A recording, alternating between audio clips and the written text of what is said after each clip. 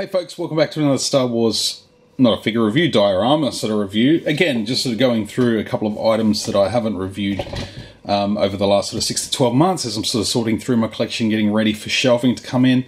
And yeah, while I don't have the figure that goes with this, that is currently in the shop at work, I was gifted the bunker here from my boss, who was very kind enough to send this home with me, on the proviso that the figure stay in the shop. And that's cool. I love seeing that figure up there. It wasn't one that it was like super desperate to go into my collection. One day I might pick one up, but yeah, for the most part I'm not too fast. I've got enough scout troopers and stuff to populate Endor when I get it all together. But I wanted to talk about this base because this is the first one that's been out, first Endor bunker since Power of the Force.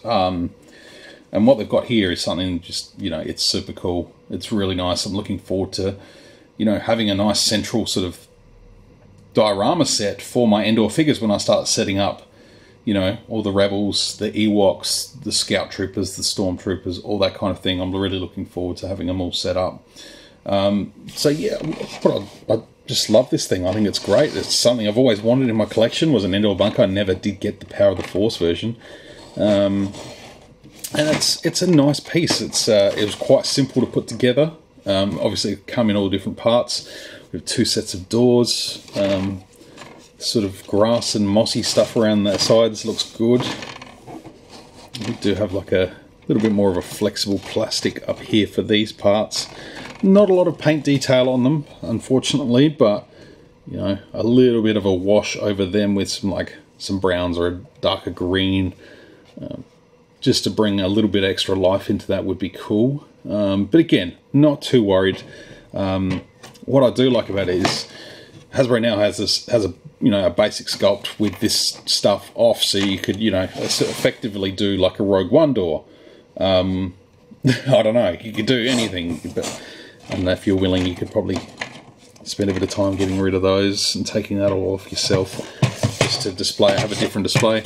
On the inside, obviously, we've got 2 working doors. We have the blast doors, and then the regular doors. Of course, those ones are going to go open first. So just a couple of handles in there for those, and then those. So nothing extra detailed in there. You know, I don't know if you really wanted to stash some Imperials hiding out in there if you wanted to, but you know, for the most part, I reckon this will be facing the back of a shelf like so. But yeah, there are some nice details in there. Let's see if we can get some more light inside of it.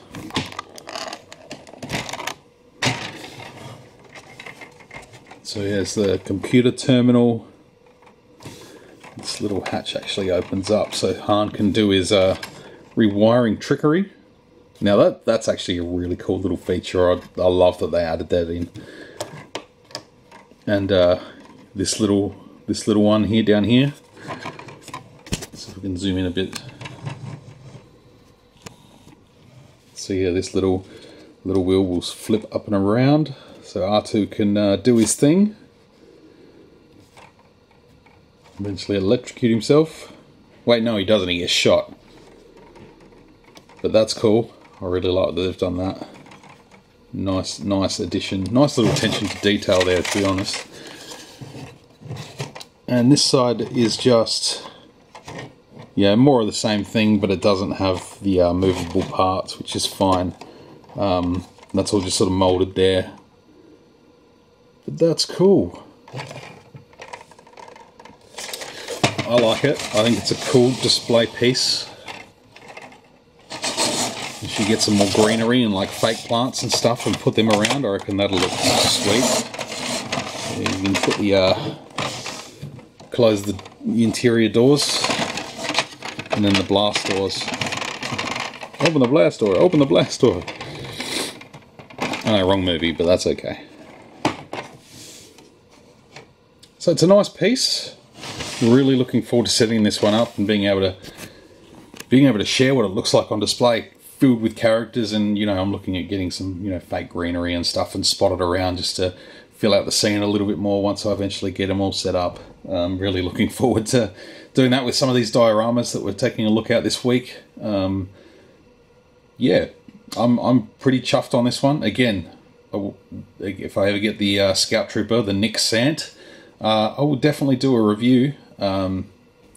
Yeah, I'm happy just to talk about the Endor bunker for today. I think it's really cool. Nice display piece. Fits well with some figures. Again, once they're all out and about, it will be even better. You know what? I have one here. Don't know he's on a stand, but there's a start. This is my sort of semi-custom Han Solo Endor. Did a little bit of work to him. Did my review on this Han Solo Return of the Jedi just last week. So please, if you want to know how I did what I did, check it out.